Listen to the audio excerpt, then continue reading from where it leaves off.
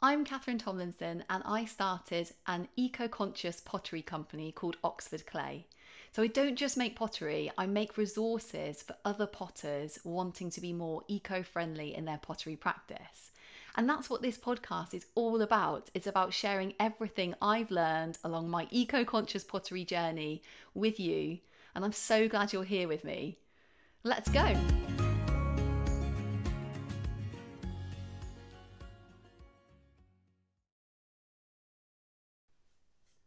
Hi everyone, welcome back to the Oxford Clay Pottery Podcast. I'm Catherine Tomlinson, and in today's episode, I'm really excited to share with you some tool swaps that we can do really easily in pottery that will improve the kind of eco consciousness of our pottery practice. So pottery tools, obviously you don't need any tools to make pottery. You can just like hand build stuff, and then fire it. But there are quite a lot of pottery tools that are used that really kind of like help a pottery practice. And it sort of got me thinking recently about what are the tools that I use, where are they coming from, what are they made from, and just really thinking about the choices I made in terms of what I could use instead, basically. So I just wanted to talk to you really about three tools in particular that I have like consciously used in my practice instead of other tools, because of the environmental impact of those other tools. Okay, so let's get started. So the first tool, which is like a super essential tool in pottery, is actually a sponge. And when I did pottery classes, we had this pottery evening classes. We had this like big kind of like box of sponges, and they were so different. There were loads of different types of sponges, so many different types of sponges in there. So there was a natural sponge, which was like a marine sponge. There was it's also called sometimes natural sponge. There were plastic sponges in there that were just from the supermarket, and then there were and there were also these huge plastic sponges, which I think are used for maybe like cleaning cars or something. And they were like these absolutely massive ones, and we would use them for like cleaning the tables. And then we also had cellulose sponges as well, so they're sponges that are made from plant fiber. And they can be found in like DIY stores. Yeah, so we had quite a range of sponges there at the class. And when I started my own pottery practice, I was thinking about sponges because traditionally the marine sponge, the natural sponge, is used frequently by potters because it's very, very soft. So it's great to have a very soft sponge in pottery because it doesn't like drag on your work. It doesn't like leave marks on your work. Quite often you'll be using quite wet clay, and maybe you're sponging wet clay, and you don't want a sponge which has got like a sort of, I don't know how to describe it, like almost like a grain to it, because it's going to leave those marks like in your, you need it really soft. It's going to leave marks in your work if you're dragging across a sponge which is quite it's quite hard, sort of thing. So that's why lots of potters use marine sponges. But the thing is, marine sponges they're actually classified as animals, for various reasons. One of those reasons is the way they reproduce, and another reason I think is that they can move around as larvae when they're little. So I think there's a couple of things that classify them as animals. So the thing is, when they're harvested, that is the animal being harvested basically, from the sea. So they're taken from the sea, and then they're left to die basically out of the water. And then when they're then rinsed away, and then what you're using, which is the sponge, is actually the animal's skeleton. So I mean, I just thought, I wonder if there are other sponges I could use instead, because I knew there were loads of other sort of options out there. So I was sort of investigating, and and a cellulose sponge kind of popped up as like the best option. So cellulose sponges, they're made from plant fibers, wood fibers, and although like they aren't, I would say they're not as soft as marine sponges, as natural sponges, they are a really good alternative. Like, yeah, especially they're very hard when you have them dry, but when you wet them, they do turn into like a very soft sponge. And the really good thing about them is they biodegrade as well, unlike plastic sponges, which take much longer to biodegrade. So in landfill, I looked this up, and apparently it takes at least 58 years for a plastic sponge to biodegrade in landfill. Cellulose sponges, yeah, they're very cheap and affordable, and you can get them from a supermarket, or you can get them, like I said, from like a hardware store. Yeah, so cellulose sponges is something that I universally use just in my pottery practice now, and I use a big one from the kind of hardware shop, which is like, more for like decorating. I use that for like, cleaning surfaces, cleaning tools, cleaning my hands. And then I cut them up and do like a smaller one. Have a smaller one which I use actually for doing work on the wheel. So they're definitely soft enough to be like, doing that delicate work when you're making a pot. You're dipping the sponge inside, you're cleaning the outside of the sponge. Cellulose sponges are absolutely fantastic for that, and yeah, I would highly recommend them. So yeah, so think about perhaps what sponge you're using, and could it be swapped, basically. So the next thing I wanted to tell you about that I've switched in my practice are paintbrushes. So paintbrushes are really important in to potters. So I actually use them for loads of different things. I use them for painting on slip, if I'm joining two things together. I use them for, painting on glaze. I sometimes use a really big one for painting on like a sort of background glaze, or I use a smaller one for painting on, intricate colour work with recycled metal oxides.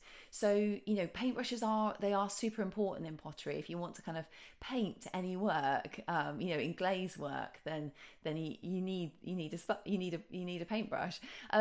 So the main thing to say about paintbrushes is that when they're lots of art paintbrushes are actually made from animal hair, and I think that's because animal hair paintbrushes are considered really kind of superior to synthetic brushes. So there's a brush called like the sable brush, and that is like considered like the best paintbrush in the world.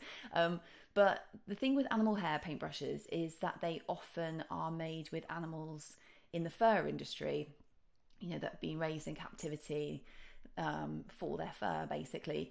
And there are so many alternatives, available, like synthetic brushes. So I use a combination actually of kind of, maybe for very fine work, I use a paintbrush, an art paintbrush, which is synthetic, but I also use a combination of makeup brushes for my work as well. So there's a brush called a hake brush actually, which is used in pottery, often for painting on glaze. So it's a very wide flat brush, and it's dipped in glaze, and then it's used like a crosser pot just to paint on glaze.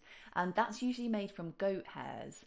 But I've actually found that you can get a similar effect by using makeup brushes. So I use like a big sort of bronzer brush or a blusher brush, and dip that in glaze, and that is a very similar effect to using a hake brush. So it holds a lot of glaze, it brushes it, it's very soft, brushes it across your work.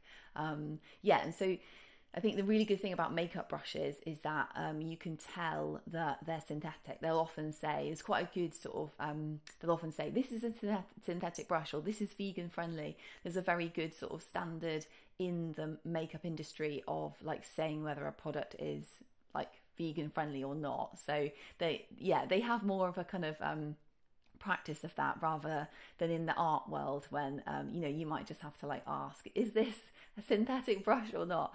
But yeah, an art supplier would know. And like quite often I've seen packets of brushes and they'll say this is synthetic, packets of art brushes. Yeah, so that's another thing to say. So that's another thing I've swapped. Yeah, they can actually be cheaper as well, and they last longer as well. Ones that are paintbrushes that are made from synthetic fibres do tend to last better, last longer. Right, so okay, so those are the two of the tools that I made a sort of conscious decision to swap. And the other one actually is something that I saw in a book.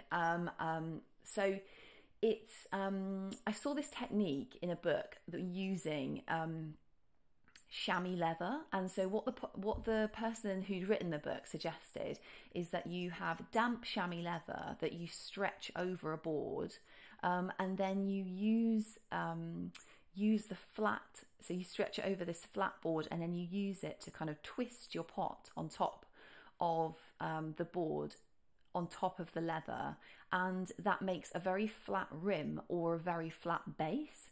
So this technique, yeah, when I saw it, I was like, what an amazing technique, because I think the flat base thing, especially for me, is something that can be really tricky. So I tried this technique with a tea towel, a cotton tea towel. So I thought, well, I don't want to use chamois leather, and I also don't have a big piece of chamois leather.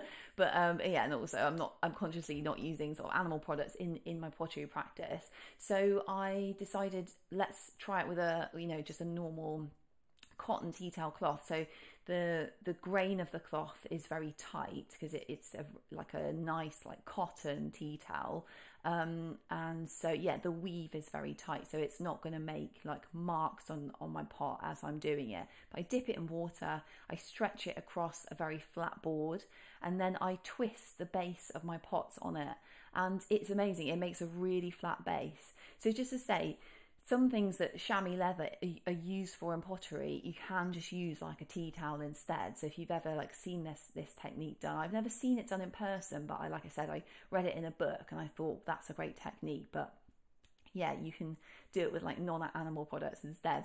Yeah, so another thing that potters use chamois leather for is they can often use a piece of chamois leather for the rim, like smoothing the rim of a pot, sort of as on the wheel as it's being made. And that's not something I've ever done actually, but I have seen other potters do it in my classes that I've been to, evening classes. So just to say, this is something that you can actually just use your hand. That's what I use, or a sponge. You can use a very, like a cellulose sponge, like we were talking about, a very soft sponge. Sometimes I use a sponge as well, but you can get, that smooth rim effect with other things. I actually watched a YouTube video as well once where someone was using a plastic bag, like just a piece of plastic bag, and they were smoothing the rim with that.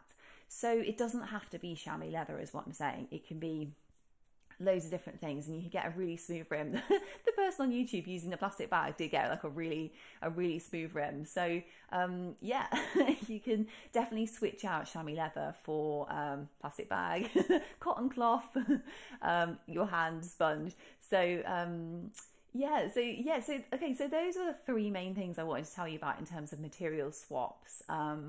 Yeah, I mean, like, it's obviously up to every potter, what materials they're using and stuff, but I just wanted to give you some ideas, like the things that I'd swapped and how easy they were to swap. Especially for me, the paintbrushes and sponge and cloth, they're just all really easily available things.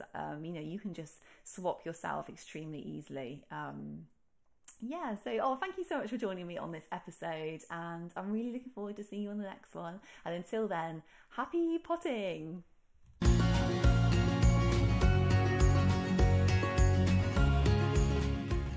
So if you enjoyed that and you're interested to learn more about eco-conscious pottery, head over to the Oxford Clay website, which is www.oxfordclay.co.uk. I can't wait to see you there.